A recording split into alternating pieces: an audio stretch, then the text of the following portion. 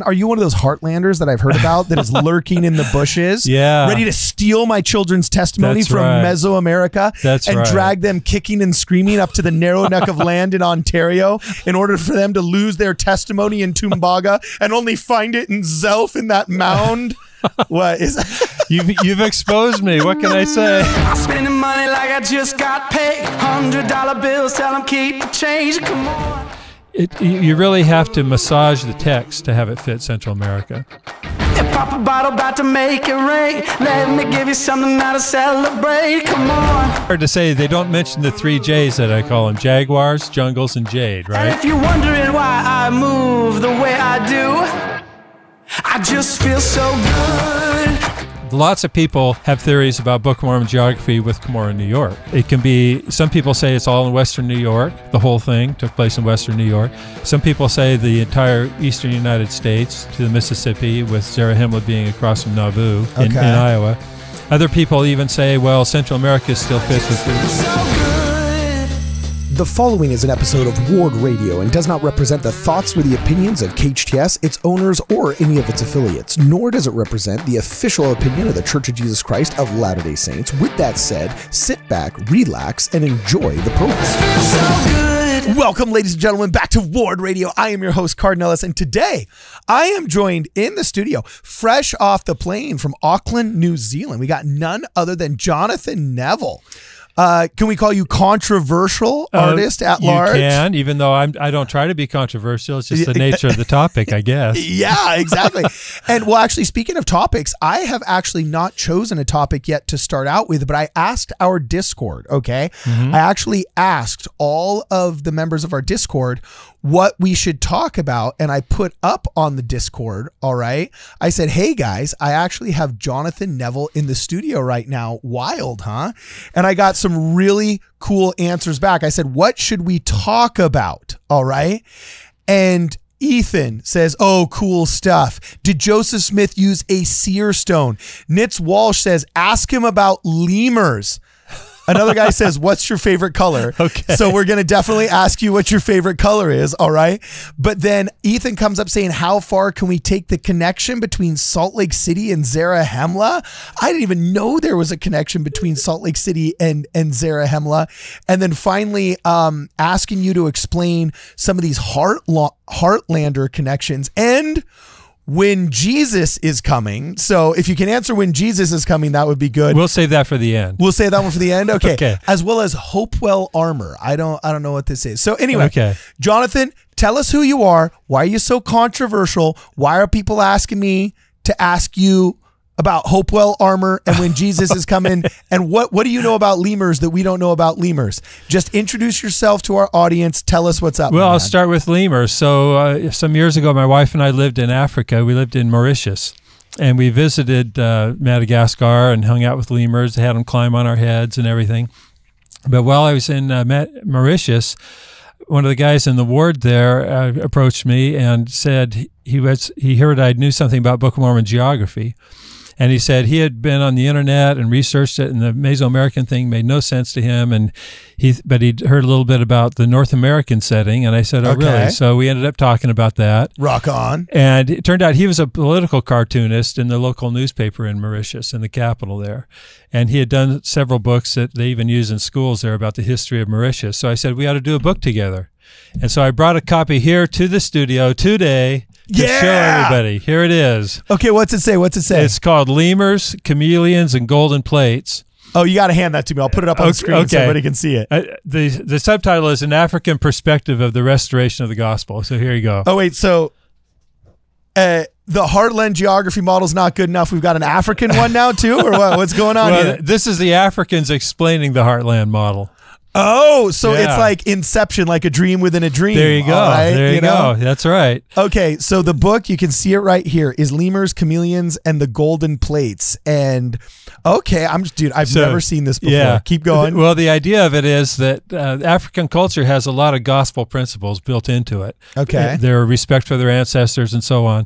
And so he kind of told his story about how he joined the church and his family and how he went on a mission. And we adapted that to have grandparents explaining the restoration to their grandchildren in Africa.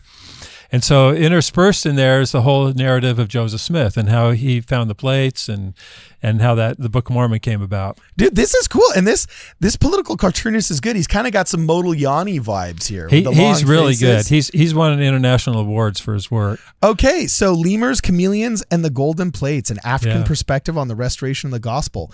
Okay, so on the inside back cover, there's a picture of him. If you want to see that. Okay, cool. Him and I'll me, check it because out. I wrote the script and he did all the illustrations. William Rosoainivo. Okay, that's cool. Wow, he was born in Madagascar in 1975. Okay, Yeah. so what's your big claim to fame, man? Are you one of those Heartlanders that I've heard about that is lurking in the bushes, ready to steal my children's testimony That's from right. Mesoamerica and right. drag them kicking and screaming up to the narrow neck of land in Ontario in order for them to lose their testimony in Tumbaga and only find it in Zelf in that mound? What is You've exposed me. What can I say? Yeah, so what is this whole thing? Okay, man? What is this whole thing? The whole deal is, years ago I was writing, I've written some novels, and I wrote a novel about Native Americans recovering their land under treaties. And someone read it and said, "You got to meet Rod Meldrum." I'd never heard of Rod Meldrum before. Okay, yeah. And so I went to meet him, and he said, "Oh, this is interesting. You need to know about the Heartland." And I said, "Well, what's that?" Because I'd been following the Mesoamerican stuff for decades, right? Because I went to BYU, had a class from John Sorensen, and I knew you Jack were righteous. Welch. I was righteous. Not a Jack Mormon. I was a follower. I don't know how righteous it was, but I was certainly a follower of these guys. Okay. So Rod told me, he said, "If you want to understand this, you've got to come on a tour of Ohio." And I said, I thought to myself, well, I've never really been to Ohio. I've been all around the world for business and vacations and stuff, but I've never really been to Ohio, right? Okay, rock so on. he said, "Come on this tour." And I thought it sounded fun. So he was the tour leader. Yeah. And he took me to these museums in Ohio where I saw head plates and breastplates and all the things talked about in the Book of Mormon. Okay. And I thought, well, this is amazing, but how does it fit, you know? And I said, the other thing I asked him is, how did we ever get involved with Central America? Because I'd been to Central America several times, and I'd been very dubious of Book of Mormon connections down there after having visited there.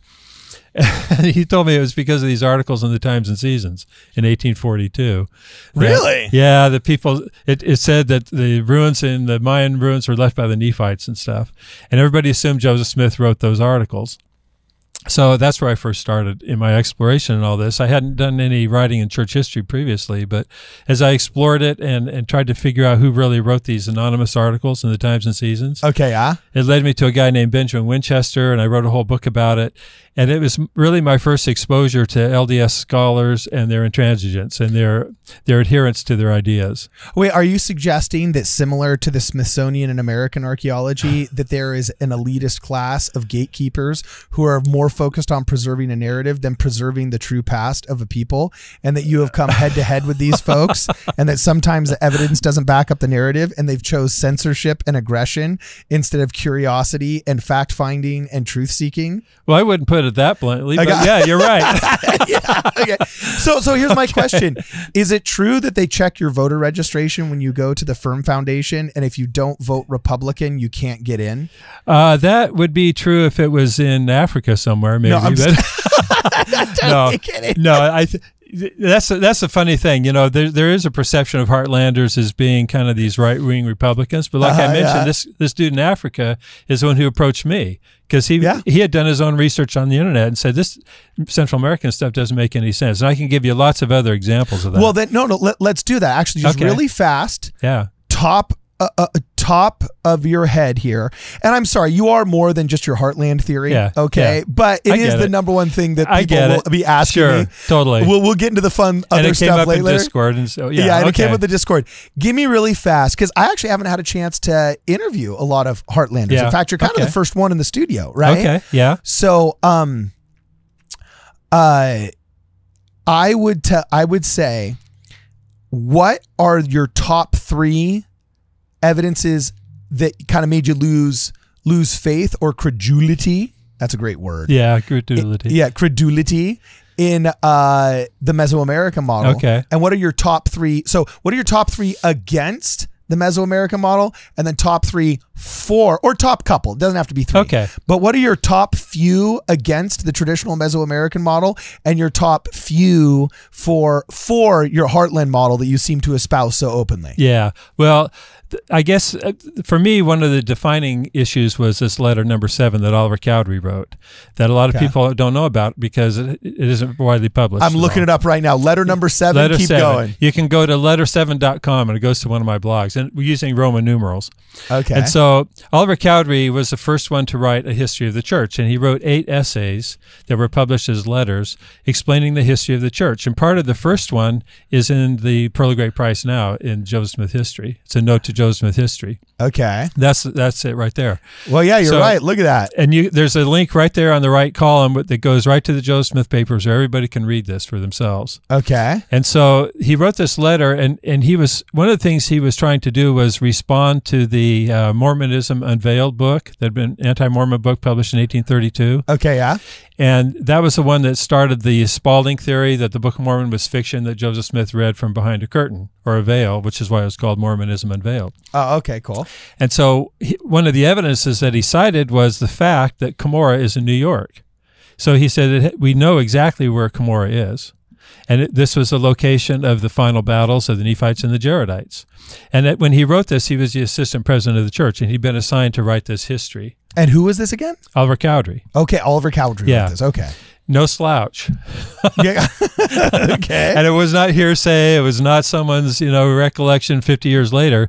He wrote it to be published.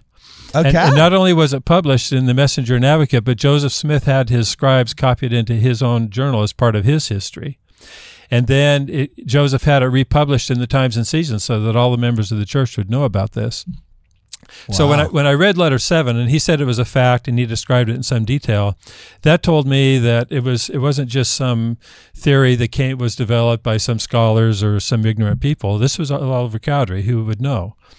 And then as I started researching more, it turns out that Joseph's mother herself, in her history, wrote that when Moroni first visited Joseph Smith, he identified the hill as Cumorah. And so that's where this all originated, the first time he met Joseph Smith. He told Joseph Smith that the record is in the hill of Cumorah, not far from your house. And go over there, remove the moss and the grass and from this rock, and you'll see the plates. Okay. So that's where it originated. So I thought, well, okay. And of course, numerous prophets and apostles have reiterated that Cumorah was in New York, including in General Conference, right? And so I thought, well, how do we get in Central America? And it turned out that at some point in the late 1800s, early 1900s, there was an RLDS scholar named Lewis E. Hills, L.E. Hills, and he decided that Cumorah in New York was too far from Central America. So he developed a two Cumorahs theory. And he actually made a map. He drew a map of Central America. It's fun. I wish I had the map here to show you, but he drew a map of Central America and showed Cumorah in southern Mexico. He published that in 1917. Really? That was the first thing. And Joseph Fielding Smith, who was a church historian, denounced it. And he said this idea of Cumorah down there is going to cause people to be disturbed and lose their faith. Because the church has been teaching for over 100 years that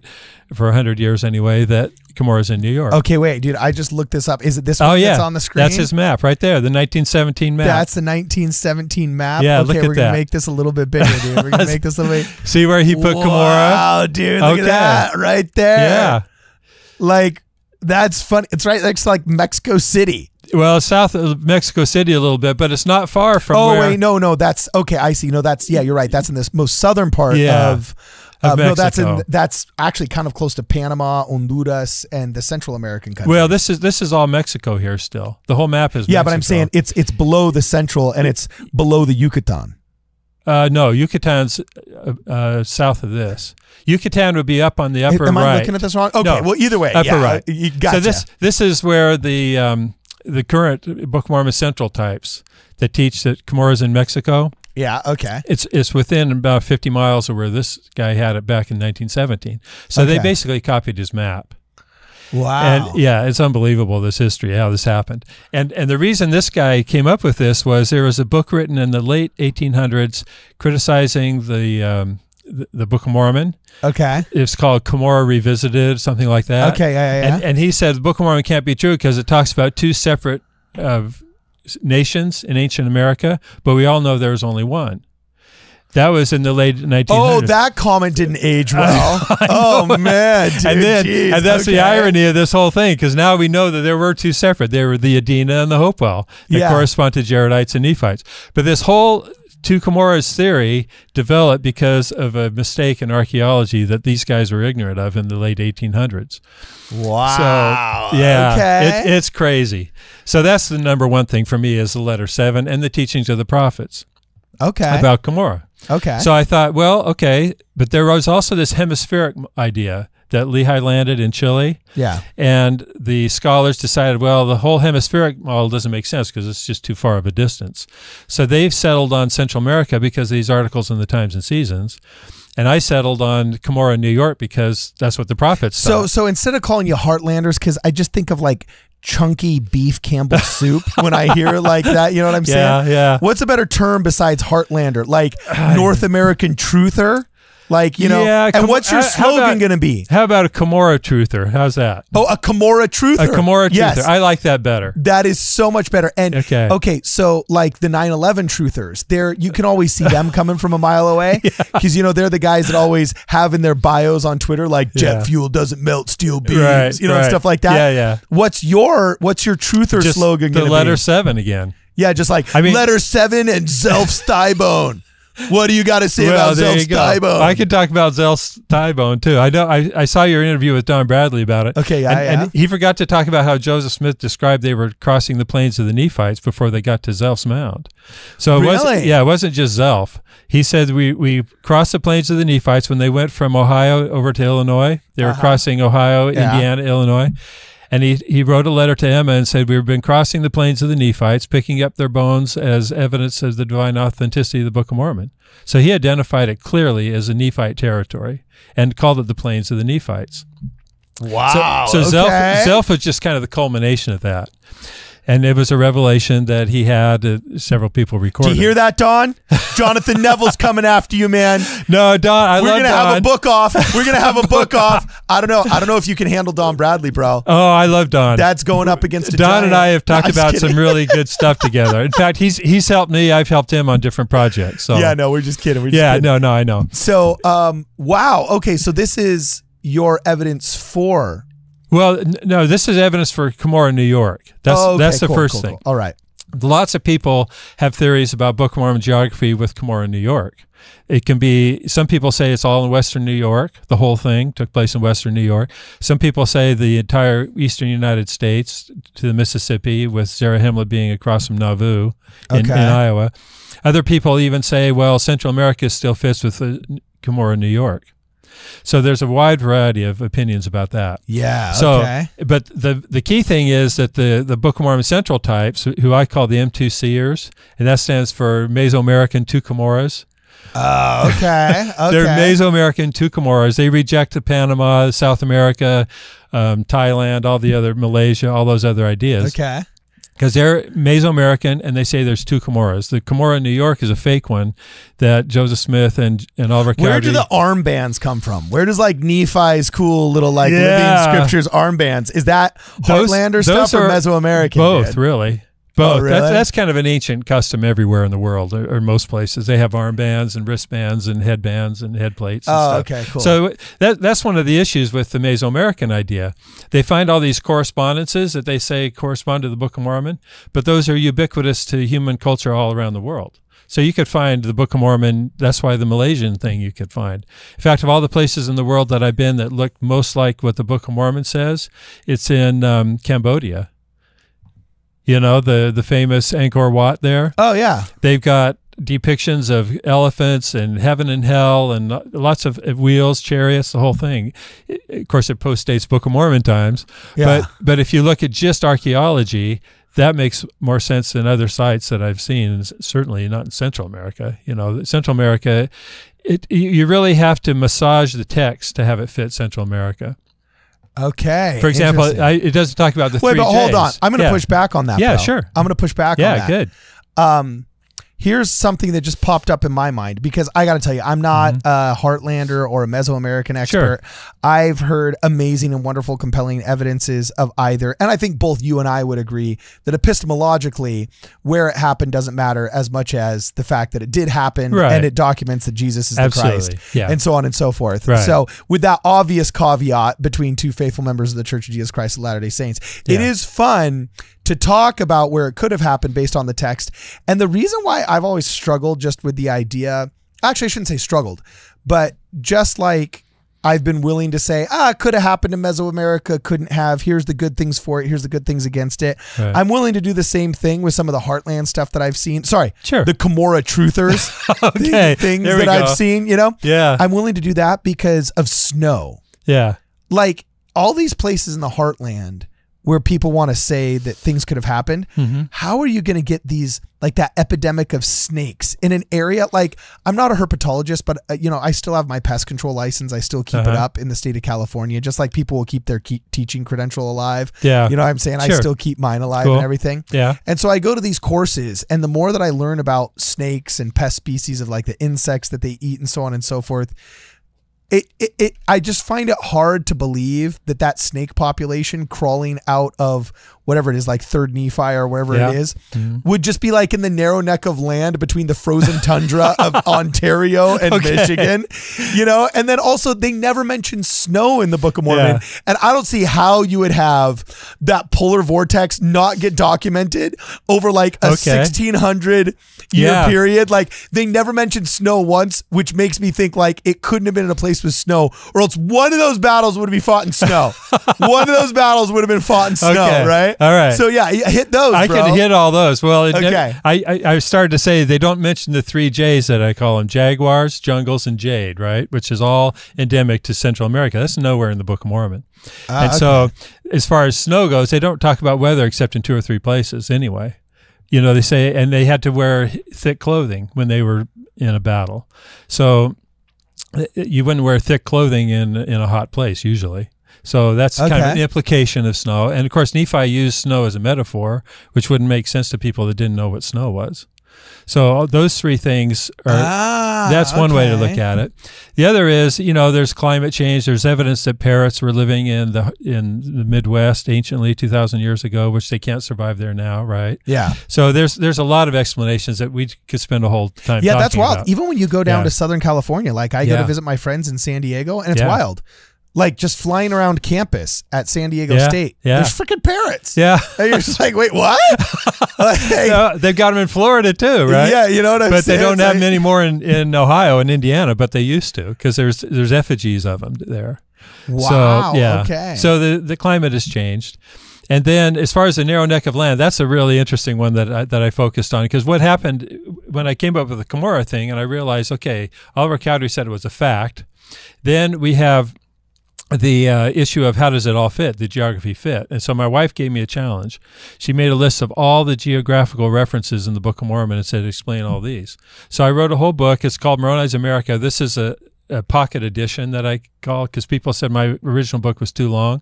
So I did kind of a Cliff Notes version here.